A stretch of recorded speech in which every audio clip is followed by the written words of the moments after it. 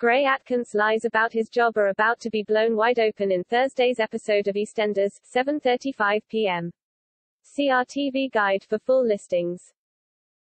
Gray Atkins pressures Chelsea Fox into looking after his daughter Mia Atkins for him.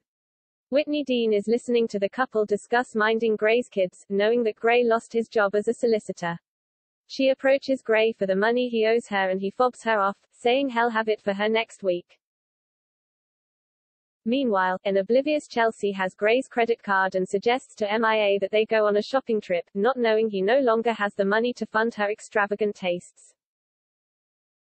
Despite a warning from Tiffany Butcher Baker not to confront Gray about losing his job until Shush is absolutely sure, Whitney is determined to discover the truth.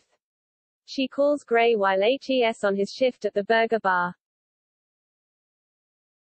Although he lies about where he is, Whitney recognizes the sounds from the burger place. When she sees Chelsea and Mia on their way back from shopping, Shush is torn over whether to tell Chelsea about Gray. Harvey Monroe lends a helpful hand to Jean Slater when she accidentally breaks Cat Slater's prized new possession, a ceramic leopard. He and Vinnie Panesar help Jean repair the ornament and sparks fly between Harvey and Jean. When Aaron Monroe arrives, he makes a comment about the pair going on a date and Harvey is left feeling awkward. After he and Jean return the leopard to Pride of Place in the cab office, Harvey asks her out. What will Jean say? Dottie Cotton is getting stressed about her drug addict mum Sandy Gibson's safety. Sonia Fowler is concerned to see Dottie in such a state and she offers her some cash to help out.